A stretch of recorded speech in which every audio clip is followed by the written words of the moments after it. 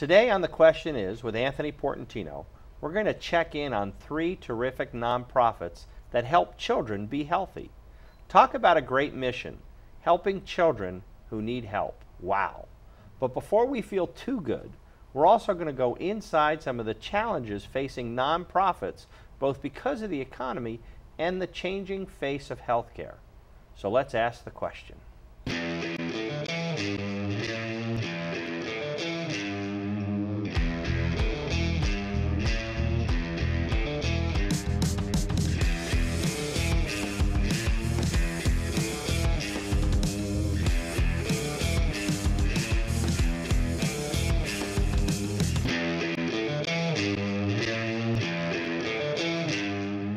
I'm Anthony Portantino, and welcome to The Question Is. Today I'm very pleased to welcome 3 terrific women who help all our children be healthy. Today there are nearly 1 million children without health care in California. These 3 committed executive directors are making a difference for many of them. Dale Gorman is the executive director of the Kids Community Dental Clinic. Sharon Townsend is the executive director of Glendale Healthy Kids, and Joni Novosel is the executive director of the Valley Community Care Consortium. If you're impressed by their titles, wait till you hear about their missions, personal stories, and accomplishments. So let's ask the question. Thank you, ladies, for being here. You're Appreciate welcome. you taking the time out of your busy schedules. Dale, tell me a little bit about sort of the challenges and the needs facing the kids that your nonprofit does so well with. Okay, well, parents oftentimes don't see the value in regular dental care, so most of our first appointments start with a dental emergency. An oozing infection, pain, a trauma to the tooth, that's how they first come to find us. And they only bring in 1 child at a time until they know that we're going to be interested in helping them with ongoing preventive care. And then the rest of the family. Is that because they don't, because you're a free clinic, they're a little bit of distrustful, or they need to learn about the comfort level? Why is it that they only bring 1 at a time? I think there's a perceived notion that dentistry is costly, and if they don't have any insurance coverage, they don't qualify for Medi-Cal, they don't know where to go. So they don't do anything until there's an emergency, and they need to find something somewhere to give their child relief. So they're really not getting the message of preventative care No. out of the gate? No. The statistics are so high on the amount of children under age 7 who have current unaddressed decay. About 50% of the kids in LA County are starting kindergarten with current unaddressed decay. Say that again. 50% of our children are starting kindergarten county-wide with tooth decay. With tooth decay. Wow. And that's a big number. It's a big number, and it's the #1 reason for school absences. It's the #1 chronic condition in children. Wow. Joni, you have a similar situation, and you deal with both the children and the families in what you do. What do you see as some of the challenges that you're facing? I think that as a nonprofit that does health and mental health planning both, a lot of it is education, and a lot of it is an unawareness of what resources are out there. And we try to do that when we do every 3 years we do a community health needs assessment, and we try to do asset mapping.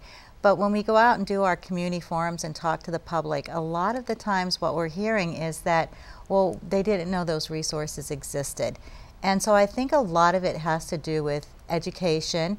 A lot of it too, sometimes you'll have these free health fairs and free services, and you have a lot of people coming out. You have we just did a diabetes expo, and we did over 60 free screenings for adults and children, and we could have done more. But sometimes I think there's a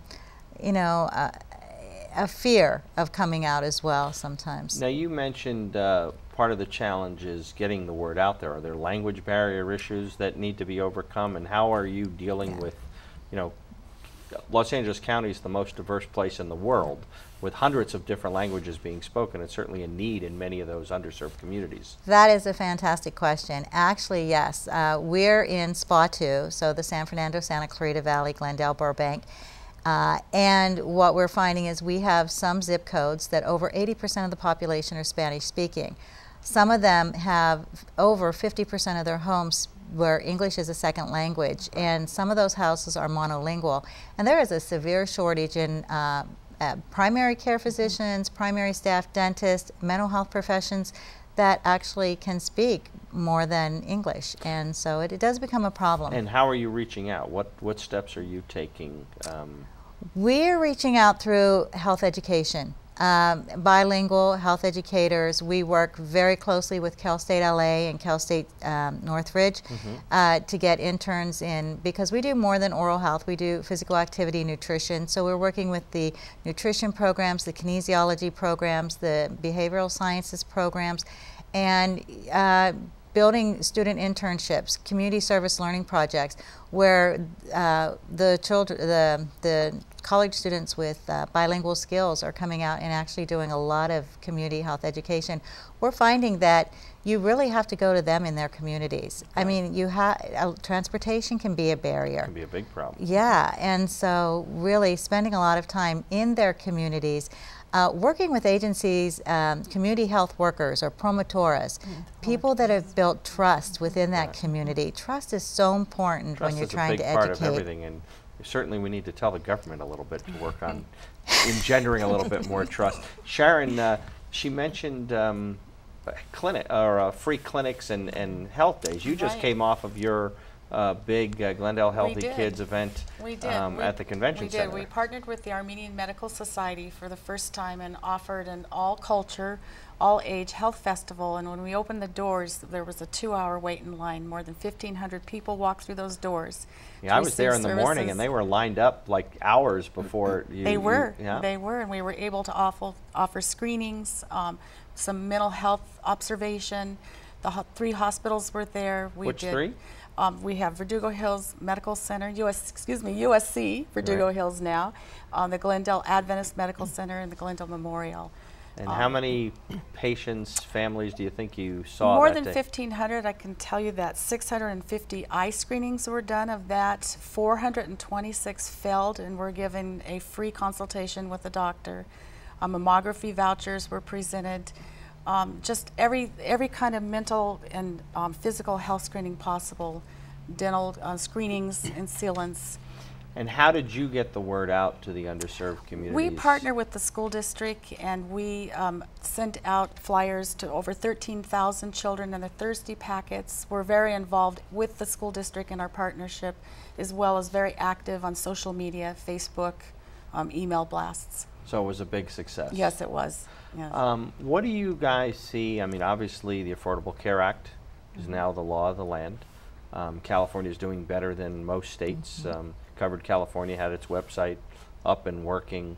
How is that going to affect your missions? And if you would do me a favor, you know, sort of go down the line and tell me about your overall mission. How do you see your role in doing what you do? And then if you could work in, you know, how you see it changing both for the good or for not so good under the Affordable Care Act. Okay. So the Kids Community Dental Clinic located in Burbank, our mission is to support and help treat with dental treatments low-income uninsured children. Medi-Cal does an awfully good job with the bulk of children in California, but there are those few kids who have no options for dental care. Their parents have lost their jobs. They're low income and don't know where to turn. So they may not qualify for Medi-Cal, so we help all those children. And it's our mission to educate them. So we do prevention, a lot of prevention at schools and at health fairs, like the ones Joni sponsors. And we find the kids that need access to dentistry. Then we bring them in the clinic, and volunteer dentists provide all the dental treatments until they're fully restored and healthy. Do you see an impact with the Affordable Care Act? Yes, we see that there will be dentistry for children, but you're going to have those that qualify for the Medi-Cal type program, the supplemented programs, but there will be those that don't qualify for that or don't qualify for coverage at all, which will be still our patients. That'll still be your There'll target still be a audience. need. There'll still be a and where need. the biggest need is, right? Wonderful. Yeah. Our mission statement is that all residents in SPA 2 will have access to a coordinated and comprehensive health, mental health, and environmentally health system, and they'll be able to thrive as active participants in their community. I think, well, we feel that the Affordable Care Act offers a lot of opportunity. Access is greatly needed with over 7 million people in California uninsured, and here in LA County quite a few of those. So we really do feel that access is important. We feel that a lot of the children that we serve, because our focus is on the vulnerable residents as well, and we do feel that they will have greater access. There will be that portion that still doesn't have access, and thank goodness for the safety net system like the Kids Community Clinic and Glendale Healthy Kids and all of our other clinics, FQHCs. But we do feel that it will have a positive impact. Access to care is important for everyone. Healthcare is just an important thing. So I'm happy to see that more people will be covered. Right. Sharon, what do you think? And tell us a little bit about Glendale Healthy Kids, and then... Proudly. For nearly 20 years, we've been ensuring that all children have access to health care and preventative health education. And we primarily started out as a health education and bringing in the USC Mobile Dental Clinic 20 years ago. So for about the first 10 years, we provided that dental clinic, and that emphasis was on that because it's so important. We know that dental decay, poor dental health is the gateway to so many issues in children. So initially starting with that dental clinic, it then morphed into we wanting to have the children have that real experience of being in a dental office and feeling like everybody else. So we now have about 125 volunteer dentists like Burbank that the kids can go in either for a day, like give kids a smile, or in a regular time slot and have care. And that's either just an exam, sealants, or a full orthodontia program as well. Wonderful. And how do you see the Affordable Care Act impacting your mission and your patients? Well, we know that there's going to be holes in the program. The prediction is that more than 368,000 people will still not have insurance. They will not be able to navigate the system, or they'll be immigrants or refugees, and we know that we're going to deal with that, and we'll continue to. Right. So the challenges are many. Yes. And certainly yes. the three of you are meeting them. You mentioned mental health services, Joni, and that's often something that's not talked about. And I know it's one of those things that someone in a family suffers, and then no one else in the family knows how to deal with it because they think it's just something you can get over, and it's not. Yeah, it's funny. Dental oral health is such an individual disease because you feel the pain and it's your health. But mental health is a family disease. It doesn't affect just one person. It affects a whole family. And if you've ever lived with anyone with mental illness, you know how difficult that can be. We have seen in the last 20 years of doing community health needs assessments, at one point when you would look at inpatient discharges, mental health wouldn't be in your top 10. Mental health issues as one of the diagnoses is in your top 5 now, and up to the actually top 3. So many co-occurring disorders with everything, and it's there's still stigma around mental health. And in the old days, it was true they would jail people, and then it was institutionalized for so long, and then because of the medication, it's more deinstitutionalized. But when you look at the homeless, you see a lot of mental health issues. And every weekend, I think every hospital emergency room gets a couple of 5150 holds. It's just a serious issue, and more people are dealing with mental health issues. And depression in and of itself is something that affects someone almost in every family, and it is very misunderstood. Absolutely. And I meet a lot of people who have no one to turn to, and because there's no one in their life that understands it. But I'm glad you're doing what you're doing. It's funny that you mentioned that, because in the past, one thing that didn't used to come up was social and emotional support, and this time it came up that a lot of people feel that there's lacking social and emotional support for the things they're going through. Absolutely. Well, we'll be back on The Question Is with these 3 wonderful, nonprofit, passionate, caring people right after this. Gratitude unlocks the fullness of life. It turns what we have into enough and more. It turns denial into acceptance, chaos to order, confusion to clarity. It can turn a meal into a feast, a house into a home, a stranger into a friend. Gratitude makes sense of our past, brings peace for today, and creates a vision for tomorrow. We are most grateful for your business. Happy holidays from all of us at Charter Communications and Channel 101. We're back on The Question Is with three terrific, caring people who are doing a lot in the community to bring health care to those who need it. We talked earlier today about the whole concept of promotora and communicating with the underserved communities. Can you expand, define what that is for folks who may be hearing it for the first time, and tell us a little bit more about that? Okay, those are healthcare promoters, predominantly Spanish-speaking or bilingual folks that have been trained in caring for the community and pointing them in the right direction of finding the care they need.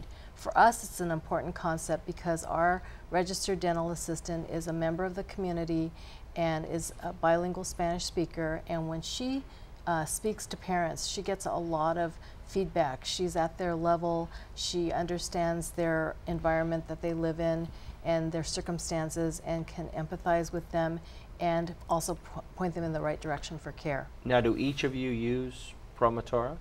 Yes. Do each of you have a cadre of folks that that is doing this for you? We work with a lot of agencies that use them, and we have a community health outreach worker as well. We primarily work with the school district and the nurses and the health clerks, as well as the individual teachers in identifying children with needs. I was going to say, and how many schools have a nurse in them these days? Not very many. Not and very it's many. reduced all the time. Absolutely, and I remember when I was growing up, every school had a nurse. Yes. I have one nurse that oversees 15 schools, 15 schools and It's a one lot. nurse. Mm-hmm. Wow. but she's So- very effective. Now that's one of those quote-unquote luxury items that got nurses, librarians, and art teachers. Yes. And physical education Physical teachers, education. which is a travesty. And that'll lead us to the whole subject of obesity and how is that affecting your mission and making some of the challenges. Of course, I can talk about that Well, from personal experience. I think a lot of people deal with that as an issue, but it is costing our nation billions of dollars every year. And childhood obesity, adult obesity, we have about, in LA County, over 30% of adults and children dealing with this problem. And it's very, very important. And a lot of people think, you know, you get the message out, the My Plate, the pyramid and everything like that. But a lot of it is processed food. A lot of it is economics. You know, it's a lot cheaper sometimes to buy the carbohydrates than the pure proteins and the fresh fruits and vegetables. And nutrition education, obesity prevention is a big project. You know, it's a problem. We're seeing increased rates of type 2 diabetes in adults and children, and fatty livers in children. And so, and as well as the emotional issues they're going through, and early puberty, and the hormone changes. I mean, there's a lot of medical conditions. Diets related to a lot of that. Exactly. So, you know, there's the big problem. I think the solution there's a lot of community-based nonprofit organizations, and hospitals are starting to support it. But I know, for example, we're working with LA County Department of Public Health on a nutrition education obesity prevention. And we do a lot of after-school programs with our other funding. However, this particular funding from the county, we're going to be working through faith-based communities because a lot of people really value what their ministries, you know, help them with. And so we're trying that approach. You know, I think you have to look at all angles. Well, I saw a statistic a few years ago that anthropologists are saying that for the first time since the dawn of mankind, this generation is not going to have the same life expectancy as their parents. That's true. Never Yeah, happened. there's a prediction by the year 2020 that 50% of our population will be diabetic due to diabetes or obesity. And a simple thing is there's so many food deserts in the area. If you look even in Glendale, which seems to be a higher level community, there's a huge food desert below the 134 freeway, so our lower income families don't have access to larger grocery stores, and they're shopping in little grocery stores with more sugar, higher priced foods. And I think the point you made too on our carbs are, you know, potatoes, pasta, and noodles Chips, and beans chips. and rice. The bad carbs. You know, Cookies. are not necessarily what you want to be spending your money on, but when you have limited resources, that's what's affordable. And so it does make a difference. Tell us a little bit about, you know, the economy has changed over the past 5 years. The state has made significant cuts to a lot of the safety net. Though, you know, the good news is with the passage of Prop 30, you know, the state's on better financial ground, and there's even talk of having a surplus. But certainly over the last 5 to 8 years, there's been significant cuts, and a lot of them to the nonprofit community. How have you weathered the storm, and what do you see as your funding model, you know, prognosis, and how are you, you know, doing your planning for other nonprofits that might be watching? You know, you're successful. What are you doing right? Fortunately, I believe healthcare services is still a big priority for many foundations. And our funding, our major funding comes from in-kind services that the dentists provide, because they provide over $1 million a year worth of dentistry to children, and we impact about 8,000 children a year. But luckily, healthcare is still a top priority for many private funders, and most of our funding comes from private donations, individuals, foundations, and corporations. So we always struggle a little bit, but we're hopeful, and we feel like we have a handle on focusing our fundraising activities towards those areas. You have a board of directors? Yes, we do. And they help? They absolutely are very involved in individual donor fundraising. Right. How about you? That was interesting about your question about the board of directors, because for a long time we weren't our own 501c3. We had a fiscal sponsor, and so our board of directors was a steering committee. And it's made up differently than some boards, where we have 5 representatives from low-income clinics, FQHC clinics, 5 from the county facilities, Department of Mental Health, Public Health, Health Services. And so it was more of an advisory steering committee. So now that we became a nonprofit, then now they have fiscal responsibility. So we've actually had to do a pledge. So our board members are good, and they are stepping up to the plate, but not in high dollars, because it's just they're concerned about making money for their own nonprofits. I have to say that funding, you know, we all focus on writing those grants to the foundations, and the foundations are amazing. Nonprofits couldn't do it without, especially our local California foundations. But we're all competing against each other. So I think that the only thing that's going to keep us all sustainable going forward is definitely collaboration and partnerships. I think the days are ending. One agency, healthcare has so many complex issues that one agency can't solve all the problems. So we have to partner and collaborate. And I think there's a lot of support for that.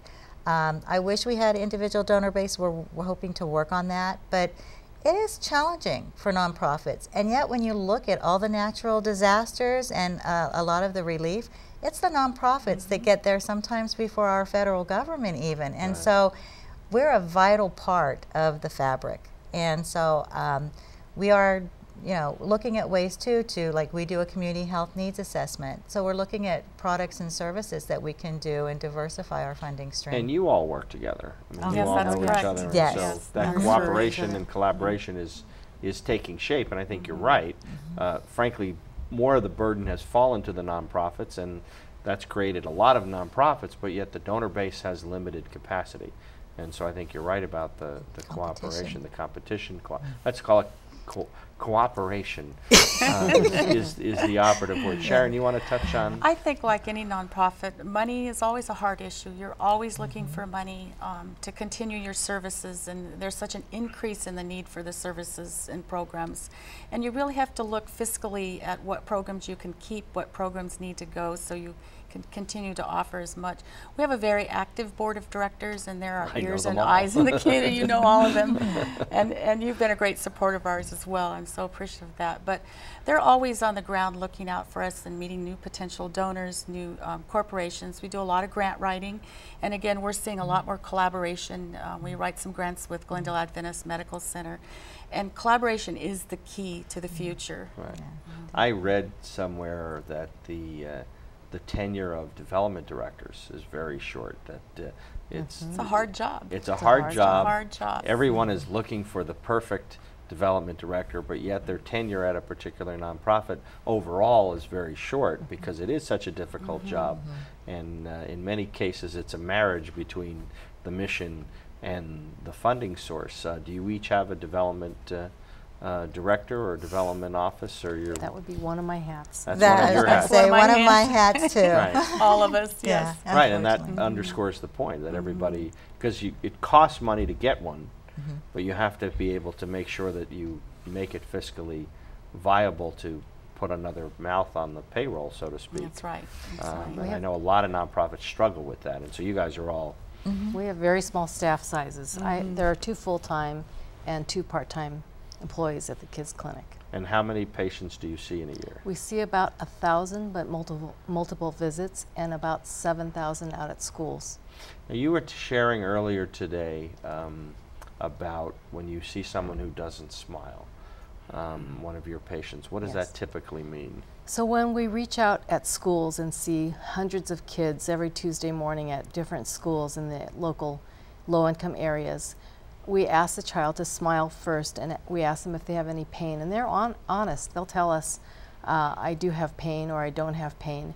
And when they smile with a closed smile, you know that they're hiding something behind that smile. Because a typical smile is showing all your teeth.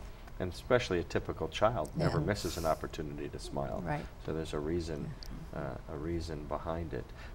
Now, how big is your staff? Our staff, we have 3 FTEs. We're getting ready to hire another one because of the NEOP grant.